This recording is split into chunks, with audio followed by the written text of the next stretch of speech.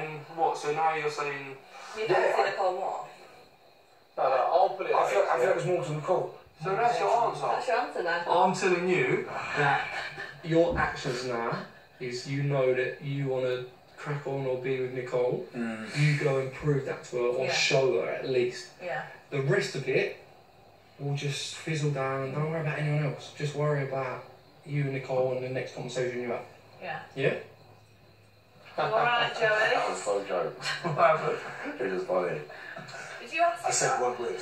He said, He literally sat down. I swear, oh, who do you like more? Nicole, Harry. He went, Nicole. I was like, No, we went like that. Harry went, is it Nicole? Did you tell the boys Nicole? I went, yeah. well, to be fair though, at least got clarification though, isn't it? Yeah, I was going to tell it. You've been honest with Yeah, I am being honest, but we've all gone up to go out and he's talked to you about We've done it now. Yeah, but I don't want to do it like that, mate. We did. I can't lie, like, I wanted for me to do it myself. I wanted to play for the conversation. I'm not going to you, mate. I'm just making my point. You've done it. Yeah, but I don't want to do it like that. Yeah, we've done that, isn't it?